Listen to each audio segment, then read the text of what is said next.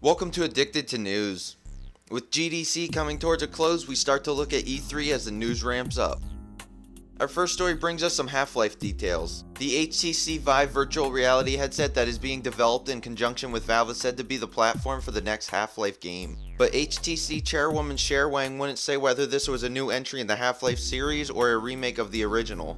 Looking into it further, everything still points to a new game of some sort, because if it was a remake, they wouldn't be so secretive of it. The next story of the video is about the new usage rights for Unreal Engine 4.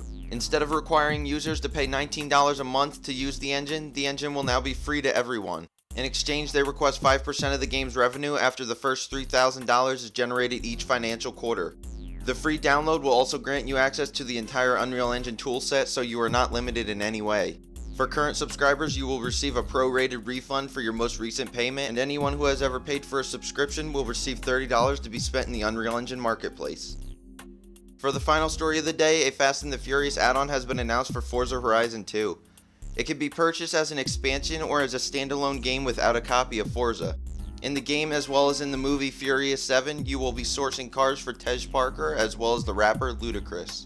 You will also be playing as many of the main characters, including Vin Diesel, and you will get to drive their iconic cars from the movie franchise's long history. The expansion is out now and will run you $10. That's it for today's video, and thanks for watching. For updates when future videos release, make sure to subscribe to the channel, and as always, never stop gaming.